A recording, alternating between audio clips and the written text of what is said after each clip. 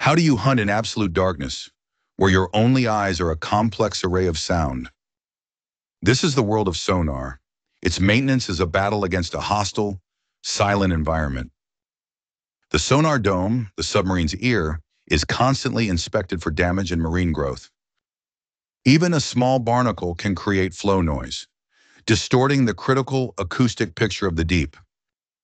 Inside, technicians calibrate hydrophones with precision signals, ensuring each one hears with perfect clarity. Massive server racks process the acoustic data, requiring constant cooling in the cramped hull. They are testing for ringing, a false echo that can create phantom targets in the abyss. Every cable connection is checked for corrosion. Salt water is a relentless enemy of electronics. The system's powerful transmitters are tested. They must ping with exact, predictable energy. Maintainers dive into libraries of acoustic signatures, updating software to identify new threats and contacts. This work happens in a controlled, silent environment.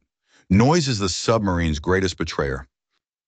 A single faulty connection can blind the boat, leaving it vulnerable and lost in the void. It is a fight against the ocean's own chaos to create a perfect, interpretable soundscape. The crew's survival depends on this clarity, on distinguishing a whale from a warship. So, is the most powerful weapon on a submarine actually the technician's diagnostic computer?